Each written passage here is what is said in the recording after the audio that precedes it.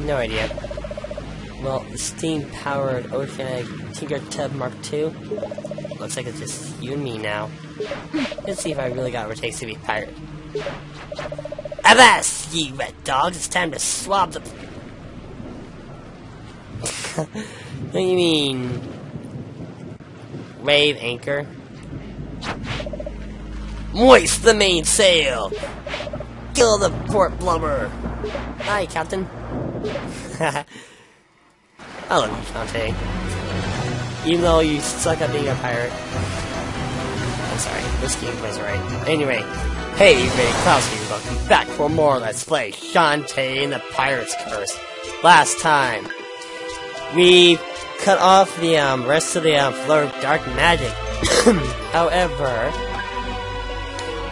the Pirate Masters returned to this world and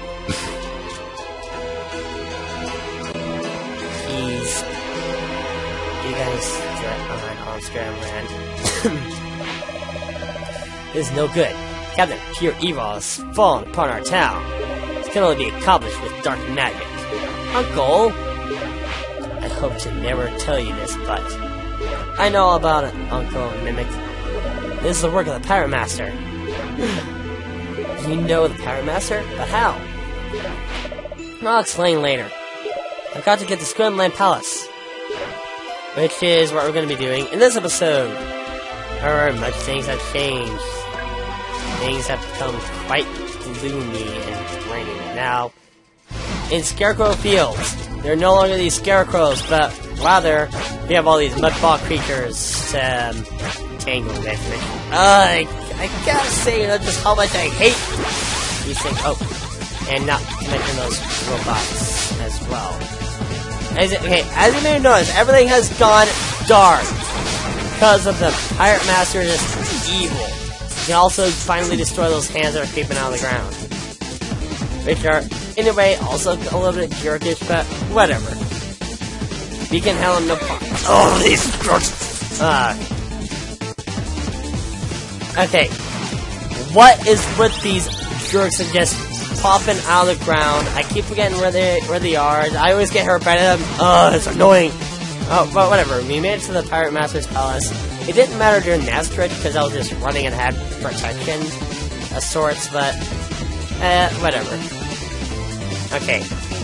There's that one Calcopat that I will be going for before the final battle, so trust me, I will be getting them. Now let's enter. And, the Pirate Master is just... He really didn't know where these cars. They're out. This place has gone a complete... this place is completely made over. So now the Pirate Master's returned, we can go even further into the palace than we ever could. Okay, we need to climb the palace and confront the Pirate Master immediately. Alright, so right here is an area where I like this area, but at the same time, this area is kind of mean. This area loves its spikes. Like, no joke. Seriously. A lot of people actually find this to be kind of a mean area. Case in point. The palace itself, you don't have to worry about any enemies like whatsoever, thankfully. This area is just mainly hazards. Just gotta wait for this platform to disappear. You deserve it. Actually, I like this area. It's tough. Actually, this area is the most fun area in the game. Just, it can be pretty tough, though. Really out of practice this area. Okay. I'm actually doing pretty good. Oh, I shouldn't have said that out loud. That's the general gist of that area.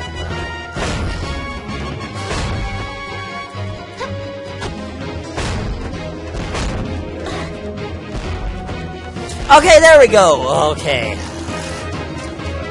I really don't care too much for this area, but at the same time I do love this area.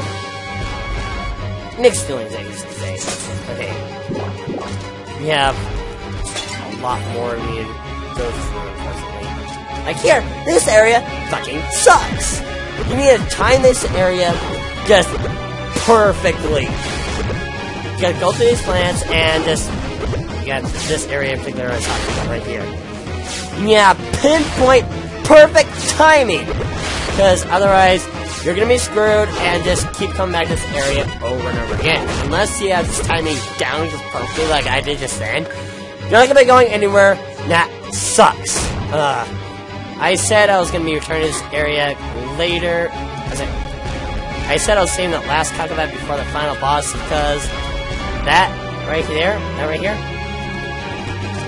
that is fortunately you do have those. Can I actually make it there?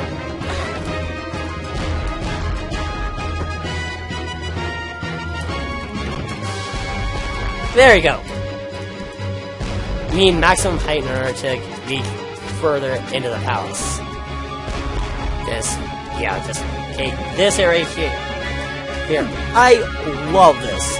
Areas that make use of previous items that we've acquired on our journey, just to be able to just make it through this entire last area, is phenomenal.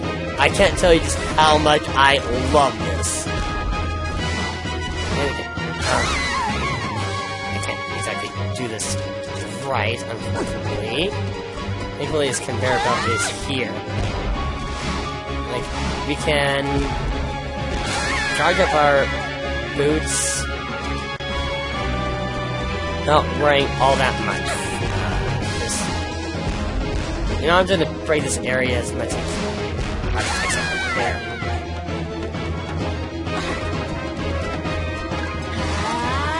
Using Risky's boots in conjunction with Risky's cannon, I do find to be a decent enough tactic if you know how to pull it off. As you can see here, yeah, not only do I suck, but this area is also pretty tough as well. So forgive me if I'm failing a lot. At least I do have that excuse as right with me. Okay, I believe this next segment here is we need to use a pirate's hack. Indeed it is! Hey, I know Scramland Palace! Well, I've certainly played it enough times. Okay, we need to be really, really careful here when traversing this area. Because again, so many spikes! I don't know what it is with the Pirate Master just decorating things with spikes, especially so these mega spikes. And you're not about to tell me that this place, this game didn't have its,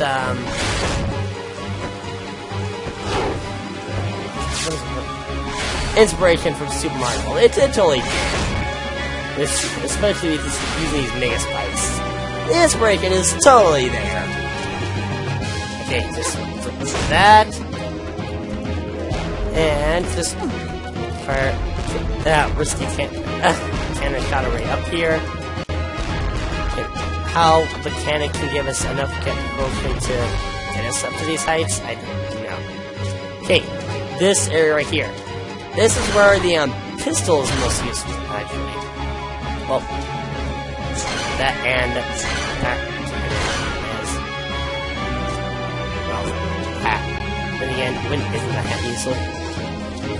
Okay. You need to be especially careful here in this area because you need to scoot down certain blocks because otherwise you could end up screwing yourselves like I think I just screwed myself. Fuck. worst part is, yeah, these platforms don't respawn. So that's kind of what I was talking about just then.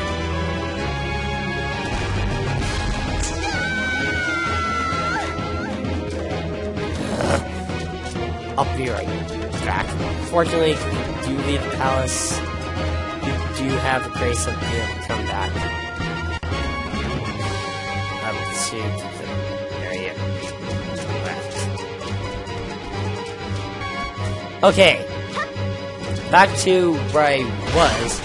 And that's actually a pretty helpful tip that if you are screwed over by that platforming block, if you accidentally hit the wrong block, you can leave the palace and come back. That is a pretty nice tip. That's what I should have done in the first place. Just like that and then use the cannon. Still bullshit that even happened in the first place, but oh well.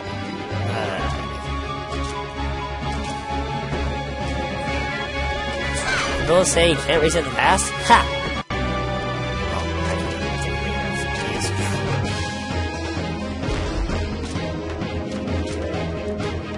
Am I sulking?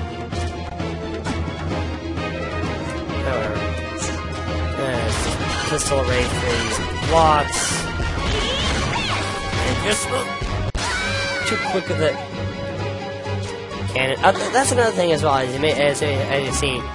The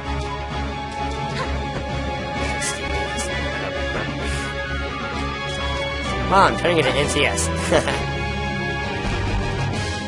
But in all seriousness, though, the cannon can't destroy those gray blocks. So, fortunately, you do have some indestructible blocks that you can rest on. And those particular blocks are basically just where you want to use Risky's cannon. And, okay, even though the weapons themselves belong to the Pirate Master, but, oh well, okay, I'm just gonna use, oh, okay, that was close. Just fire the gun from here and just blast away those blocks. That's generally the best, okay, that's actually the best way you want to do things. Why did I jump right there?